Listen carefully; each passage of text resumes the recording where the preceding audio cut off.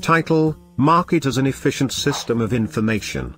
The market price system provides a highly efficient mechanism for disseminating information about relative scarcities of goods, services, labor, and financial capital.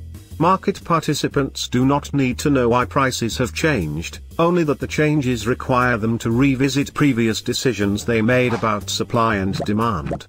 Price controls hide information about the true scarcity of products and thereby cause misallocation of resources.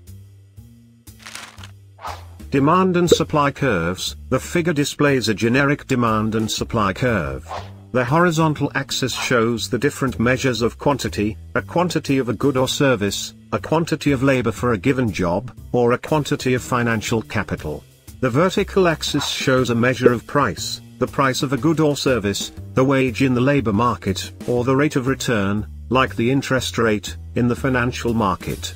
We can use the demand and supply curves explain how economic events will cause changes in prices, wages, and rates of return.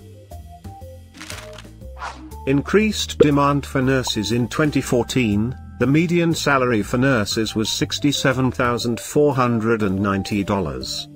As demand for services increases, the demand curve shifts to the right, from D0 to D1, and the equilibrium quantity of nurses increases from Q0 to Q1. The equilibrium salary increases from P0 to P1.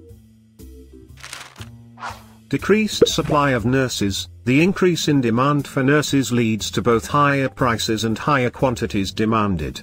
As nurses retire from the workforce, the supply of nurses decreases, causing a leftward shift in the supply curve and higher salaries for nurses at P2.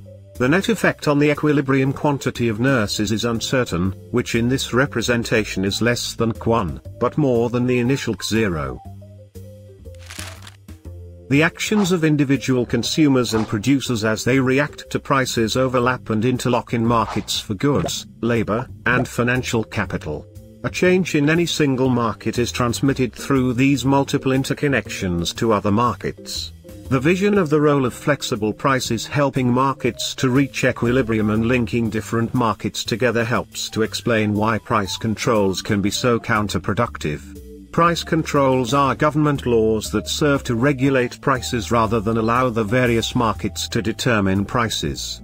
Prices are like messengers. They signal market movements. Restricting them will ultimately cause markets to dysfunction.